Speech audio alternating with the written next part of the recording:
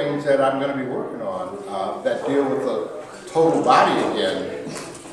The split with a split African statue, and more or less bringing back in the full bodies that I had done at one time. But this showed me that I can successfully work in, I'm not afraid of color anymore. At one point in time I was afraid of color, but now I think I'm successfully dealing.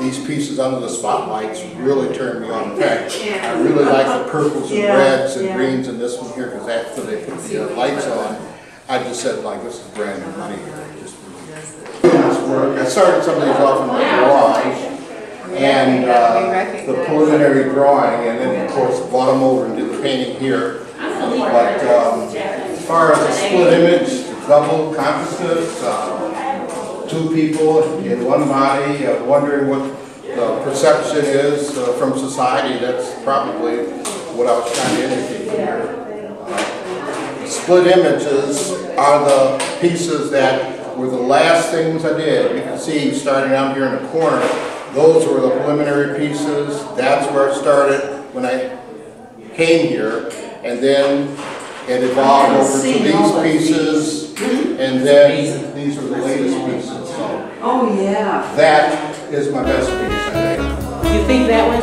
I think so.